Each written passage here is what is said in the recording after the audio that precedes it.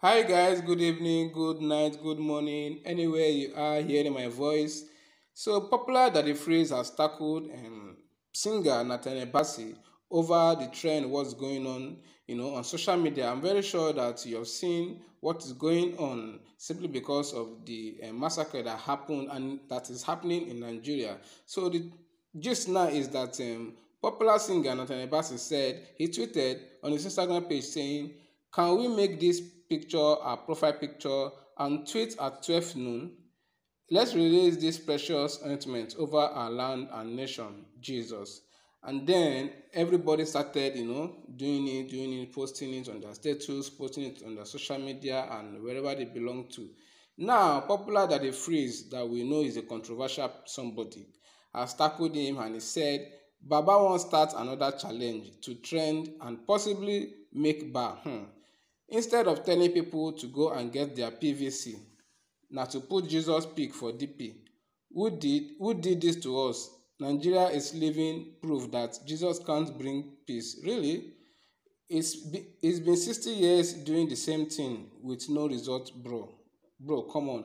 So that the phrase is trying to say that living in Nigeria, then Jesus Christ can't bring peace. Man, this guy is too controversial. And reacting to this, some persons have attacked Daddy Freeze also. This one said, Daddy Freeze, thank God for Christianity is a religion of peace.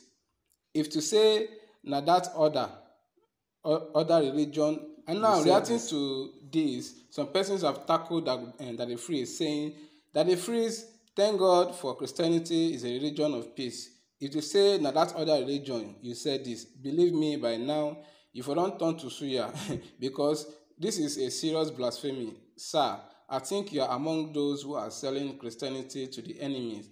Try to say this to the other religion and see yourself as a suya. Hey, not true. Alright, this other one said, beyond the trend, something is happening in the spirit. I mean, there is a shift in the atmosphere. If you are sensitive, you will feel it. You will know it. I can feel it. This last one said, nothing wrong with Nathaniel Bassey suggesting we praying for our land with all the blood being shed. Is it not enough to take out a day to pray? That the phrase go and sleep, I beg.